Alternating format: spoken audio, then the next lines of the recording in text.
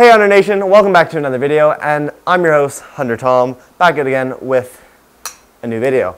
Now, in this video, I want to give you guys a bit of news of what's going on. First off, I want to say I bought myself my first PCP. Now, that's really awesome for me because I've never owned PCP, and it's my first time getting into PCPing, so I hope it's going to be lots of fun. But in order to do that, I have to sell quite a few guns. Now, my gun collection, well, at least my airgun collection, has grown quite big. I have an M4177, Daisy Red Ryder, Ruger Explorer, UMRX XPG, so I have quite a few airguns. But in order to buy my new PCP, I want to bring the cost of buying it down quite a bit. So I'm basically going to sell some of my airguns. Now, I'm going to be selling, like I said, my Red Ryder, my M4177, and my Ruger Explorer.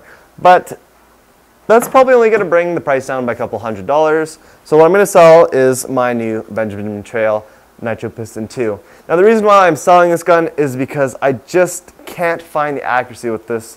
As much as it's a good gun and there's so many good reviews about it, I just can't, I don't like the gun. I mean, I like how it feels, and I like how it's heavy and strong, and just it feels nice to hold, but the accuracy is just not there for me. So I'm gonna have to sell this guy, even though I like it a lot.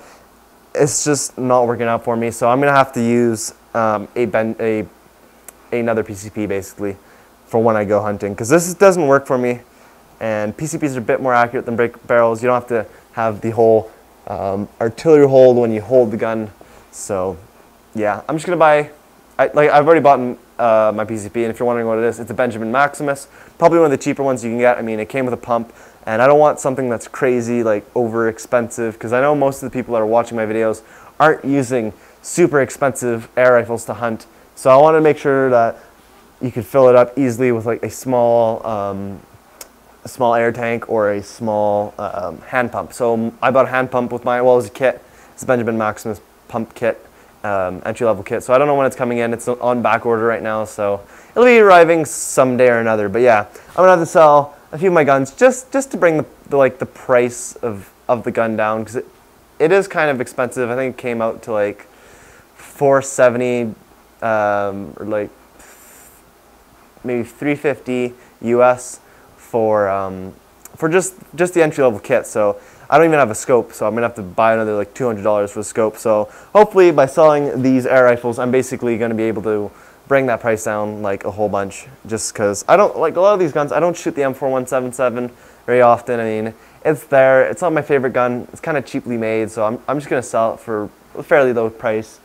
Daisy Red Ryder, still it feels cheap. I don't use it. I like to use a Daisy Grizzly. It's one of my favorite BB guns out there. I mean, it's just so fun. You just pick it up, fill it up with BBs, and pump it up and shoot. It's just a really simple and easy gun to use.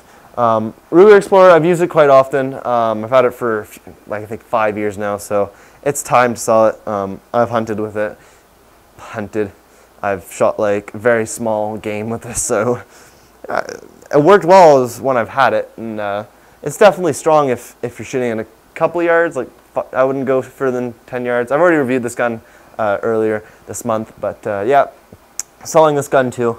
And lastly, well, like I said before, the Benjamin Trail Nitro Piston 2 it's just not for me. My friend has the exact same gun in synthetic stock, and it just doesn't deliver what I want. I mean, it's got, yes, a silented, a fully moderated barrel. I think it's fully moderated. At least it's got the big moderator on it. Yeah, like I was saying, it worked for him, but it's not working for me. I want something that's maybe just a little more powerful. I mean, the Maximus isn't more powerful, but I can at least rely on it being accurate, and I don't have to hold it any special way. It's kind of like a regular rimfire rifle. I just slap a scope on it, get it dialed in, put a scope cam on it, and hopefully have a good setup with that. So yeah, anyways, I hope you guys enjoy this video, and I'll see you guys in the next one. Take care, and bye-bye. I really can't wait for my Maximus to come in. Anyways, see you guys.